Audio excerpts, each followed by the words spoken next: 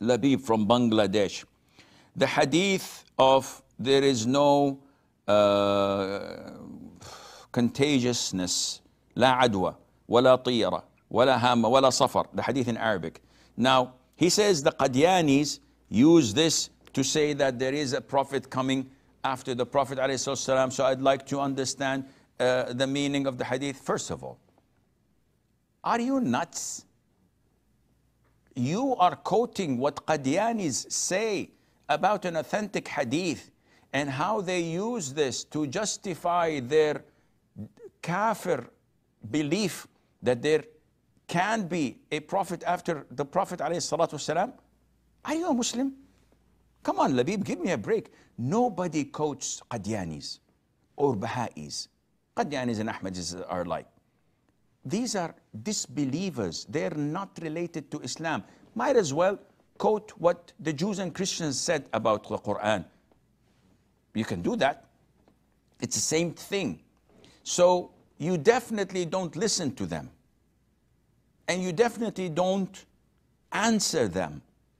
Because when a dog barks, you don't bark back. You just walk away. These are not a minority. They do not represent 0.00001 of Islam. And they're not related to Islam. They have nothing to do with Islam.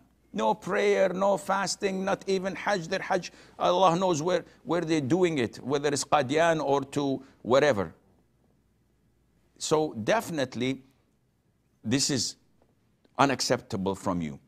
Now, going back to your question, the hadith, لا عدوى ولا طيرة ولا هامة ولا صفر. The Prophet says that there is no contagiousness. I don't know if this is a noun or not. I'm just making it up. There's no contagiousness. There's nothing that is contagious. Now, people say then we don't have to wear face masks and we don't have to social distance, etc. because there is... No. This is your understanding. Because you do not understand an ayah without reading the whole Quran and the whole of the Sunnah of the Prophet ﷺ in order to understand it. It's a package deal. It's not a retail shop. You have to buy wholesale. So when we get a hadith like this, لا عدوى, does it mean, okay, if someone has HIV, I'll take blood transfer from him with no problem? Of course not. The Prophet ﷺ himself said, run from the one with leprosy like you run from a lion. So when you see a lion, you don't stand in the face of the lion and greet it simply because you see its teeth thinking that it's smiling to you. You run. Likewise, the Prophet says, if you meet someone with leprosy and it is contagious, run.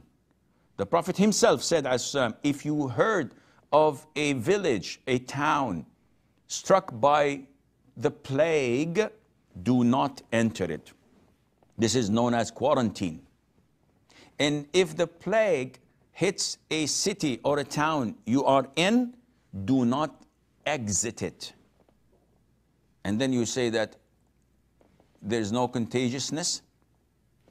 This is your understanding. So, okay, Sheikh, give us a break. What's the understanding of it? The true understanding is that you do not attribute getting sick to a person or to the means that may have gotten you sick, may have infected you.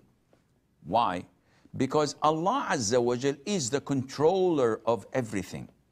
So when you say, after catching a flu, for example, I said, oh yeah, my cousin came yesterday, he had the flu, I caught it up from him. He infected me. When you say that, you are claiming that he's the one who caused the illness. And this is not the case. He may have been the means of the illness infecting you, but he's not the one who infected you. And this is why we say, la adwa. There's no contagiousness. And the Prophet ﷺ gave a logical answer to this. When a man said, after hearing this hadith, the same hadith, he said, Prophet of Allah, I have a herd of camel, and one camel comes into my herd and may infect others. So the Prophet said to him logically, who infected the first one? So the one that came with the infection, with leprosy, or whatever disease it had, and infected some of the herd, who infected it originally? Where did it come from? It was created by Allah Azza wa Jal, the creator of everything in this universe. So you don't say that. This is what Allah has preordained. And I'll give you a second example. And we have, this was the last question. So maybe we have a couple of callers or a few questions pending, because we have like 4 minutes left. I'll give you another example, Akhi.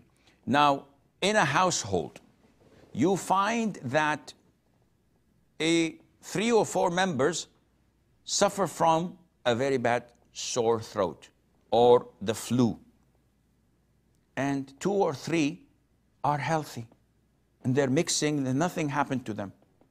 How is that possible? In the same household, you may find someone who was affected by coronavirus, COVID-19, while his wife and children were not affected at all. How is this possible? This is what is meant by there is no contagiousness. It is from Allah Azza wa Jal who chooses that, and Allah Azza wa Jal knows best.